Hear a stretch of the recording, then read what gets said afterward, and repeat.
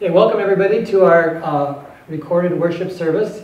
Pleased to have you join us for this week's lesson.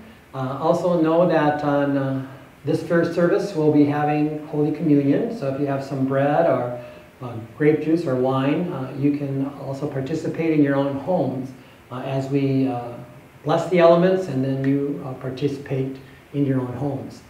Also know that we have a fellowship time from 10:30 to 11:30 on Sunday mornings, a Zoom fellowship time, and please join us for that. We'll be talking about our friendships over the years on this particular time together. Also know that I'm going to be starting a class in September, the second and fourth Saturdays from 8:30 to 10, which is going to be a book study called Waking Up White by Debbie Irving, who will be discussing, and we'll talk about our own ways that we've been raised in not really knowing how we have prejudice and things that are a part of our lives that, I was just so amazed that you just don't think about these things, and that she draws it to our attention. It's a great discussion kind of book study that we're going to have.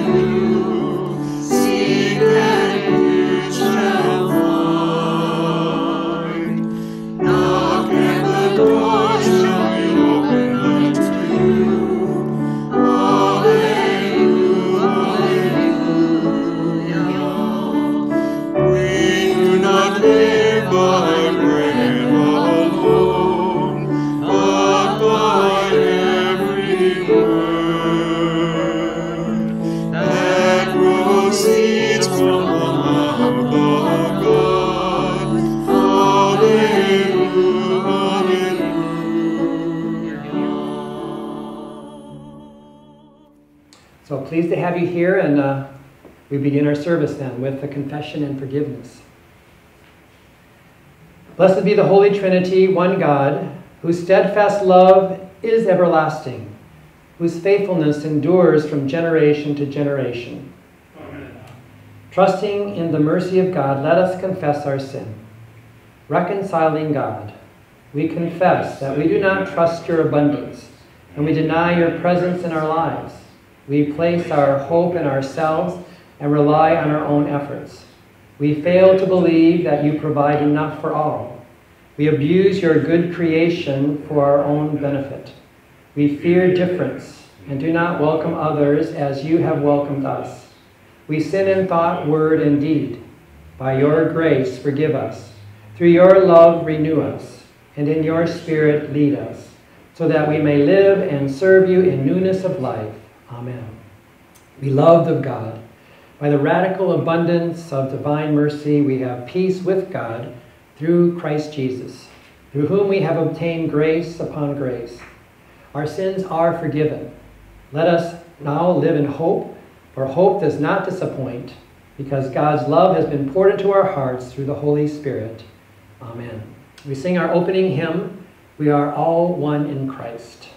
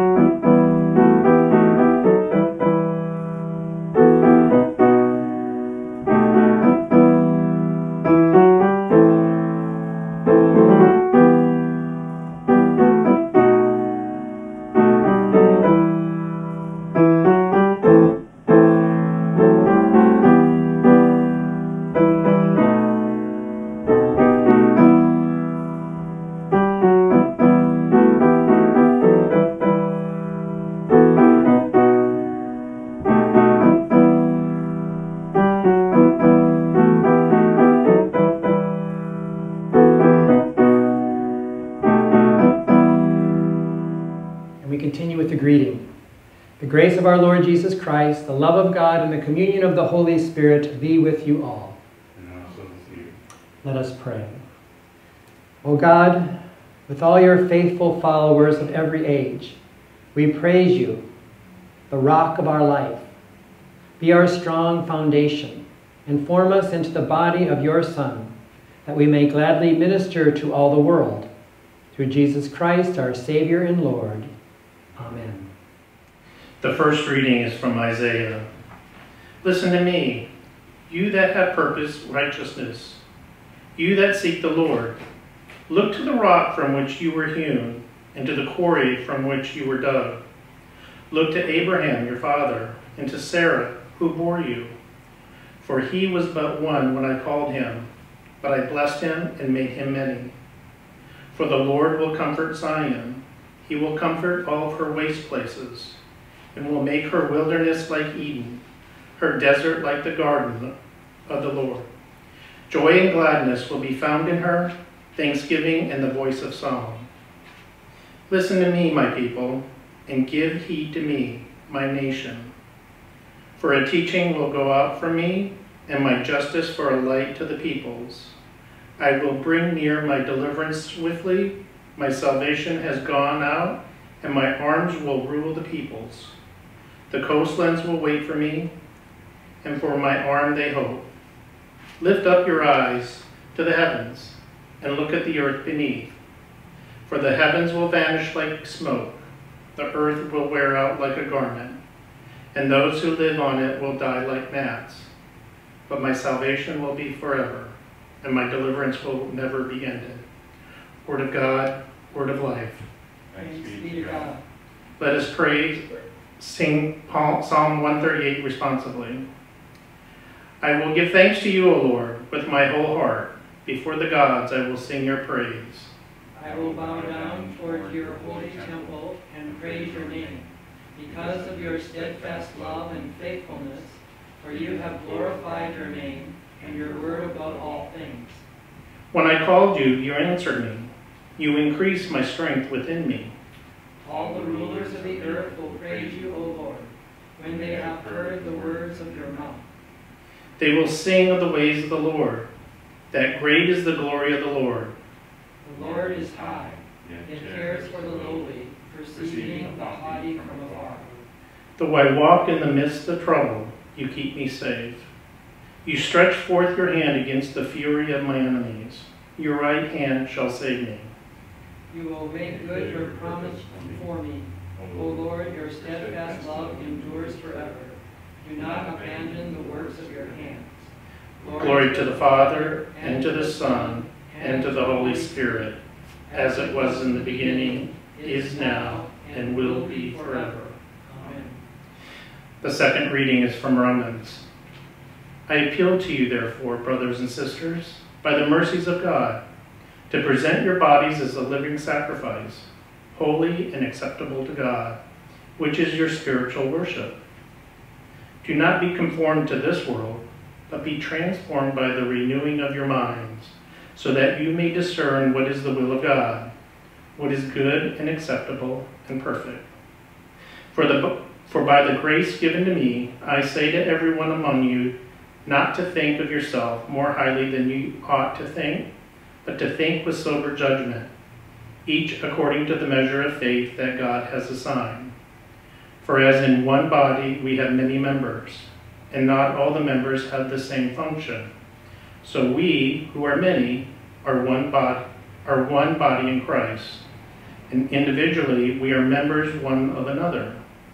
We have gifts that differ according to the grace given to us: prophecy in proportion to faith, ministry in ministering, the teacher in teaching, the exhorter in exhortation, the giver in generosity, the leader in diligence, the compassionate in cheerfulness. Word of God, word of life. Thanks be to God. The Holy Gospel according to Matthew. Glory to you, O Lord. Now when Jesus came into the district of Caesarea Philippi, he asked his disciples, "Who do the people say the Son of Man is?" And they said, Some say John the Baptist, but others Elijah, and still others Jeremiah or one of the prophets. He said to them, "But who do you say that I am?" Simon Peter answered, "You are the Messiah, the Son of the living God." And Jesus answered him, "Blessed are you, Simon, son of Jonah, for flesh and blood has not revealed this to you, but my Father in heaven. And I tell you, you are Peter, and on this rock I will build my church, and the gates of Hades will not prevail against it. I will give you the keys of the kingdom of heaven, and whatever you bind on earth will be bound in heaven. Whatever you loose on earth will be loosed in heaven." Then he sternly ordered the disciples not to tell anyone that he was the Messiah. The gospel of the Lord. Praise to you, O Christ. So, I'm excited. I've been looking at the last 5 Sundays, and all those messages have a thread that runs through all of them. Not only the messages on Sunday morning, but also the messages that are between them and tie them together. And that thread that ties them all together is the Jewish-Gentile issue that's happening so strongly for Jesus at this time, with the prejudice that is there among Jews towards Gentiles. And it all starts back in our time when Jesus tells the parables of the kingdom. And one of those parables, a very small one, is the parable of the yeast, that it takes a little bit of yeast and it permeates the whole batch.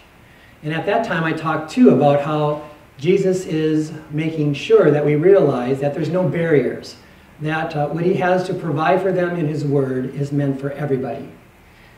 Then after that comes the feeding of the 5,000. And at that time I also mentioned to you that it is kind of strange that there's a lot of eating regulations when it comes to the Jews, particularly when it comes to Gentiles. And yet Jesus and his disciples don't wash their hands or provide any means by which the people there can wash their hands, nor does he worry about the Gentile-Jewish divisions that they're eating together at that time, which is all against the law.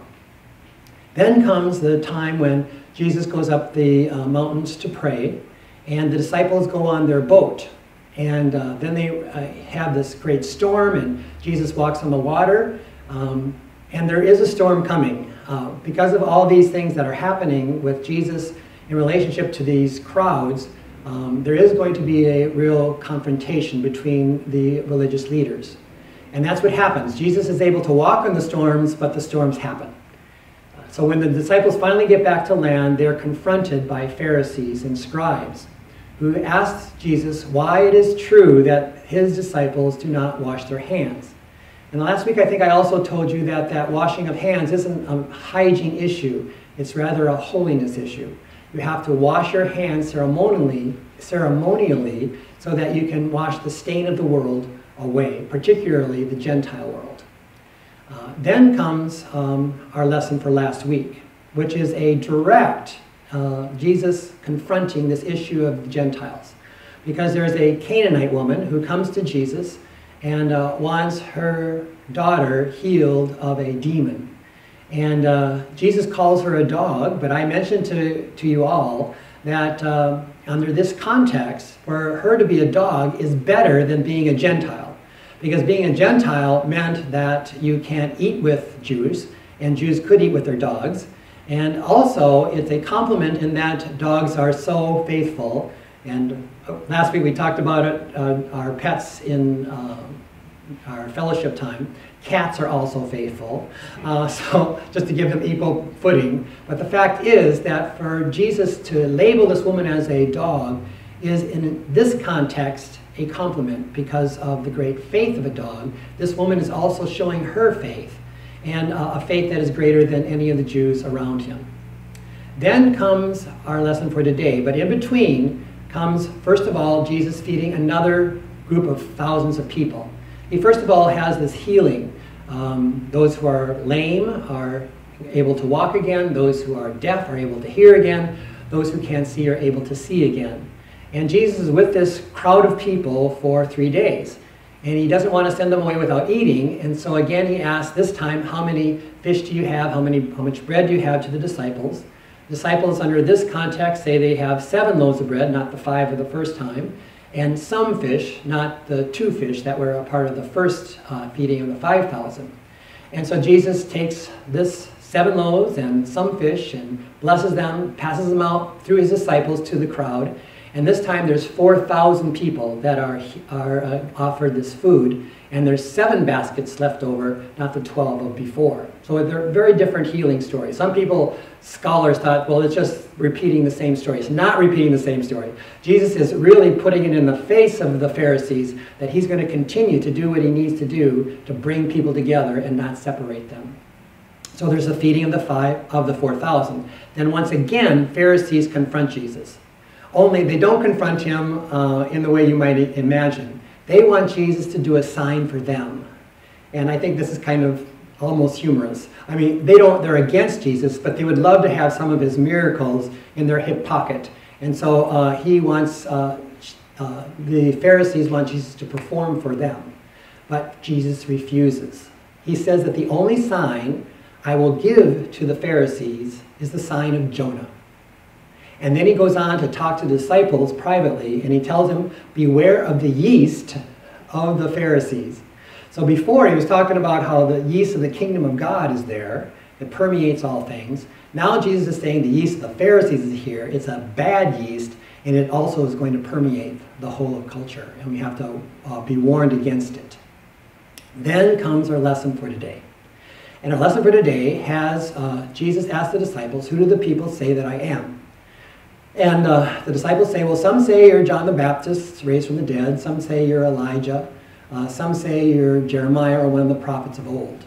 And then Jesus asked the most important question any of us can be asked by Jesus. Who do you say that I am? And Peter says, you are the Messiah, the Christ, the Son of the living God. And Jesus says, blessed are you, Simon, son of Jonah.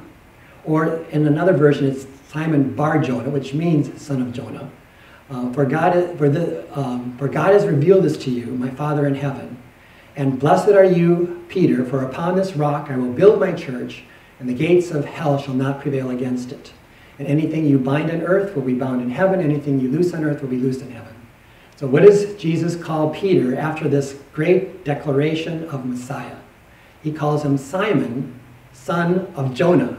So remember back with the Pharisees. The only sign that I will give you, says Jesus to the Pharisees, is the sign of the prophet Jonah.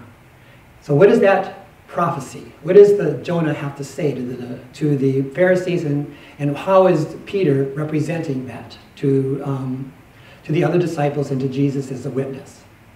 Well, Jonah is the story of a man named Jonah who was called by God to preach to the city of Nineveh, which was the capital of Assyria. And the Assyrians were notoriously evil, wicked people.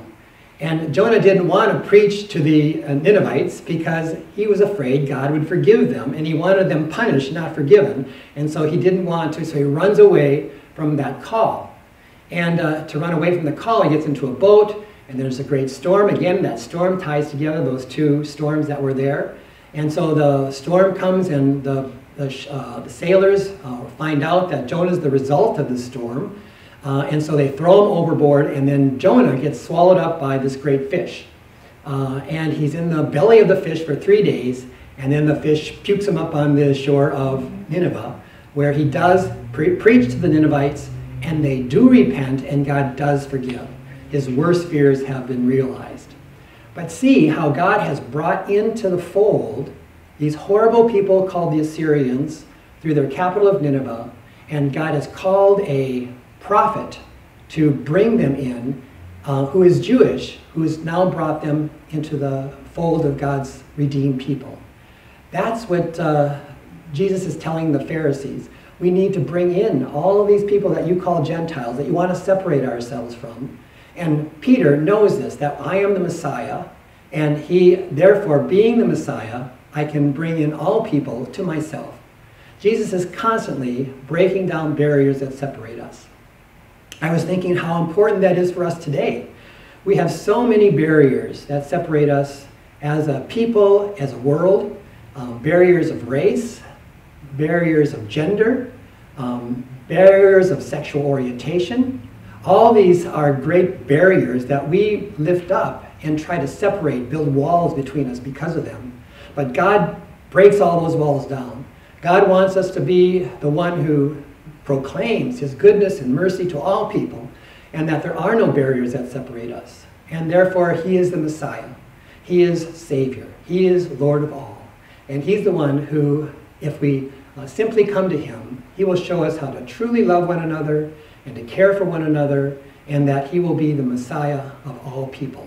Not just a few, but all people. May God bless us with that understanding. Amen.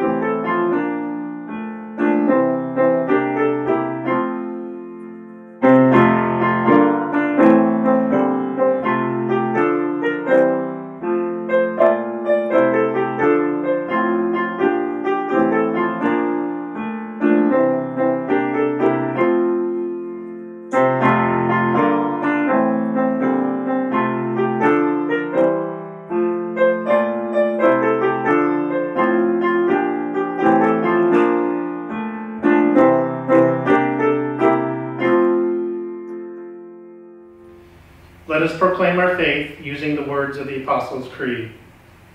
I believe in God, the Father Almighty, creator of heaven and earth. I believe in Jesus Christ, God's only Son, our Lord, who was conceived by the Holy Spirit, born of the Virgin Mary, suffered under Pontius Pilate, was crucified, died, and was buried. He descended to the dead. On the third day he rose again.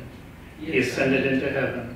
He is seated at the right hand of the Father, and he will come to judge the living and the dead. I believe in the Holy Spirit, the Holy Catholic Church, the communion of saints, the forgiveness of sins, the resurrection of the body, and the life everlasting. Amen.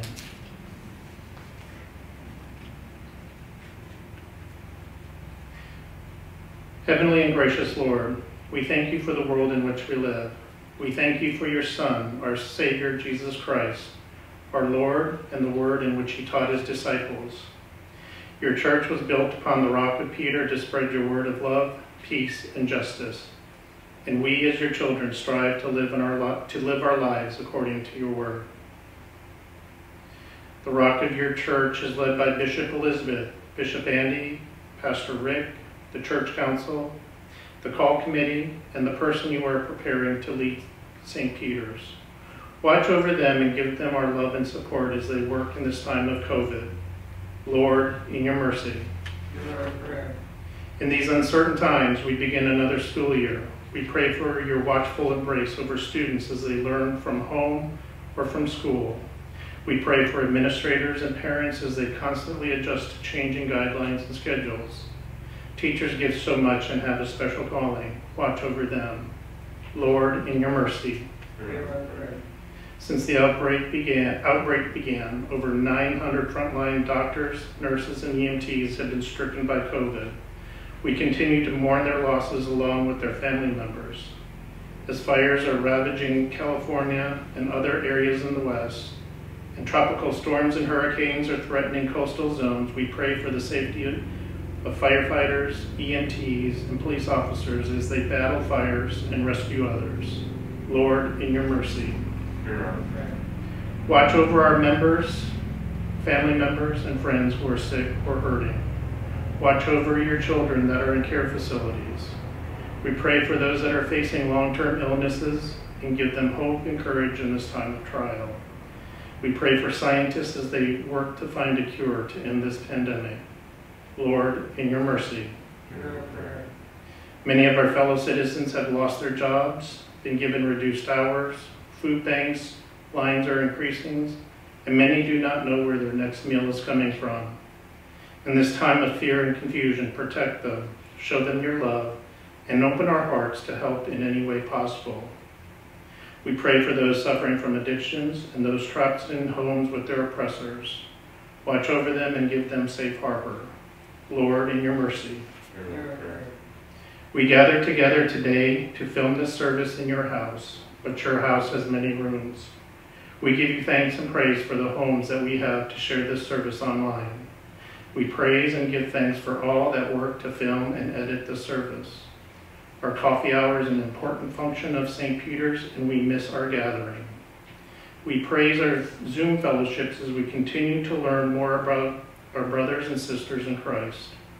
We long to be together again, but we are grateful for our families and friends, our homes, our jobs, the food on our tables, and this beautiful part of your glorious world, San Diego and Sunset Cliffs, that we call home. We thank you for all of our blessings, but now we silently lift those cares and concerns that we hold in our hearts and into your loving arms. Father, listen to your children sing your praise.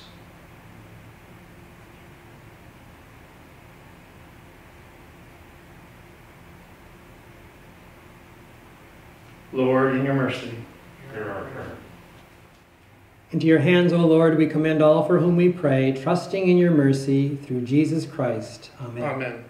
Peace of Christ be with you always. And also with you. Please share that peace of Christ with those with you in your homes today. And if you're by yourself, know that Christ's peace rests within you. Let us pray. God of goodness and growth, all creation is yours, and your faithfulness is as firm as the heavens. Water and word, wine and bread, these are signs of your abundant grace.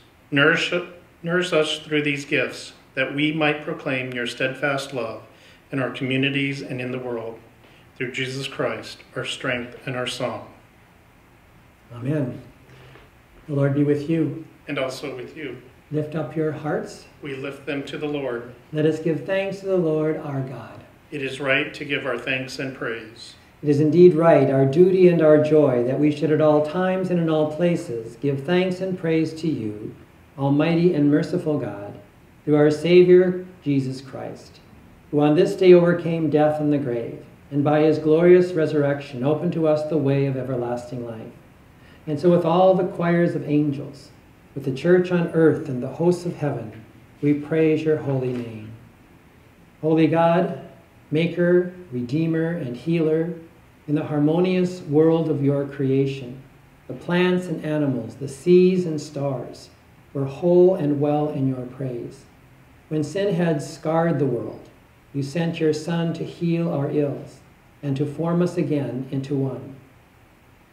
The night in which he was betrayed, our Lord Jesus took bread and gave thanks, broke it and gave it to his disciples, saying, "Take and eat, this is my body given for you. Do this for the remembrance of me."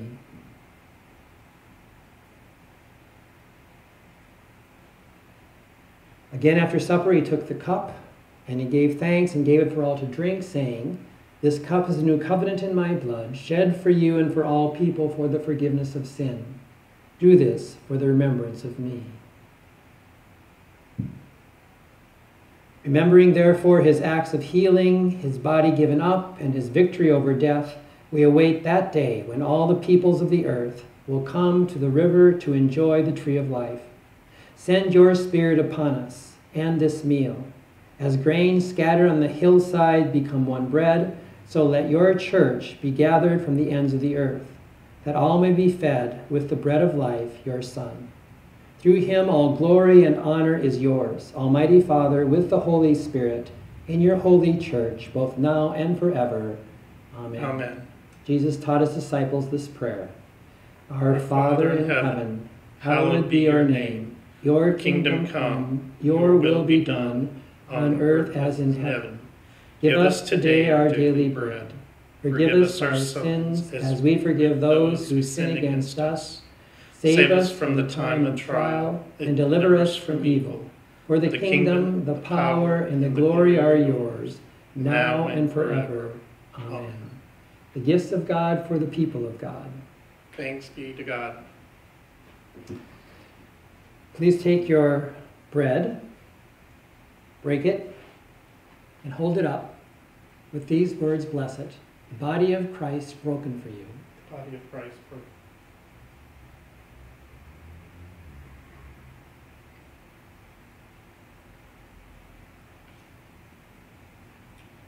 Please raise your cup of wine or juice and bless it with these words. The blood of Christ spilled for you. Blood of Christ spilled for you.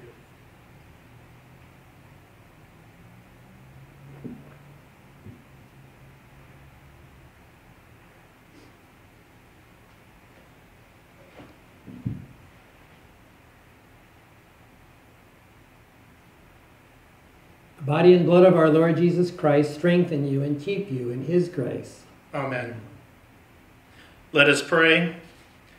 God of the welcome table, in this meal you have feasted upon your goodness, and we've been united by your presence among us.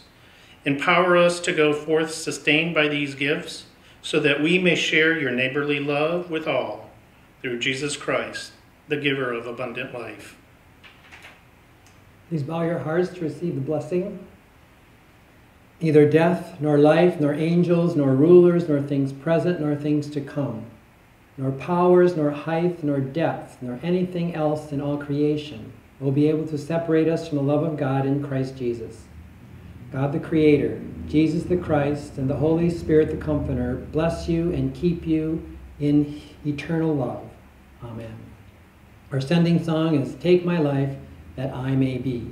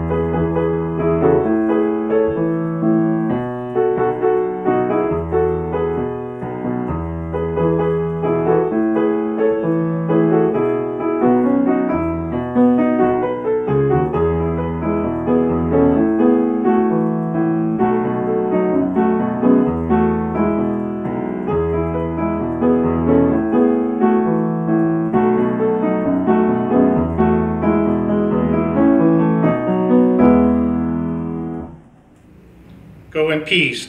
Christ is with you. Thanks be to God.